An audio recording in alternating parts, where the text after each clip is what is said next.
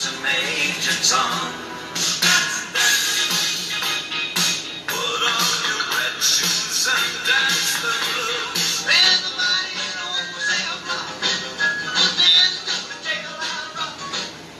Well, one man was the king of rock and roll and the other was the space oddity. They were miles apart musically, but Elvis Presley and David Bowie influenced pop culture forever.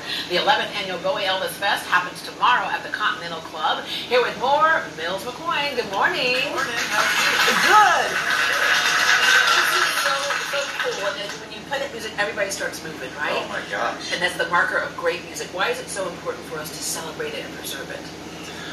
So that we remember it, and so we continue to take from it all the inspiration that we got from the late 60s and 70s and 80s from Bowie, and even earlier from Elvis, so we can continue to glean all the amazing ingredients. Yeah, and one of the things, of course, that made them so cool is that they were different, especially for their time. So Elvis was acting up at his time. He was, yeah, he was kind of a trailblazer in some ways, and of course David Bowie was as well. Yeah, but when law enforcement shows up and tells you can't swing your hips that much, we were in a different time in the country for sure.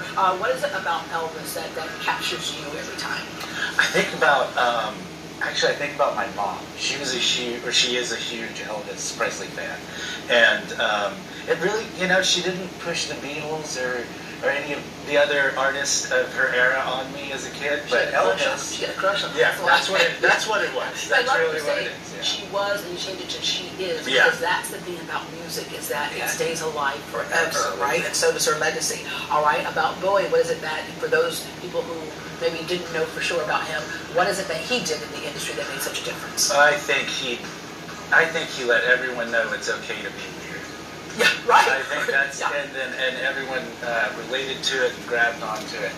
But that's why we knew him, right? Because he was so different and he pushed the boundaries of things. All right, so tell us about the Bowielvis Festival. Bowielvis Fest. Well, it's actually at Continental Club, but it also is next door as well. We have two stages, and the two stages are sort of connected in the back by a backyard, and we have a DJ spinning out in the backyard as well. So it's like a three-pronged party. Yeah. And we have a costume contest. There's food there.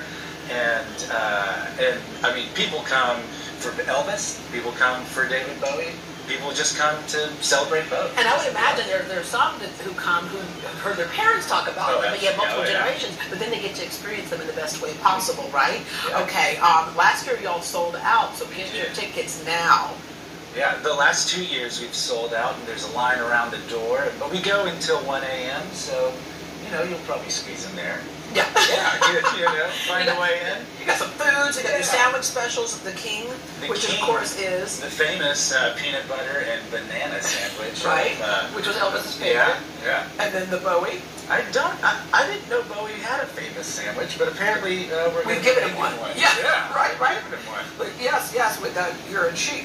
I never say that. Grilled cheese, ham, and a fried egg, and the whole bit. So keeping the music alive in a sense. Thank you very much. This is going to be cool. The 11th annual Bowielvis Fest happens tomorrow from 7 p.m. until 1 a.m. at the Continental Club. Tickets are still available online and at the door, but remember, they go fast. Last year they sold out, so get your tickets now. Log on to greatdayhouston.com for more details. But two lucky members of our live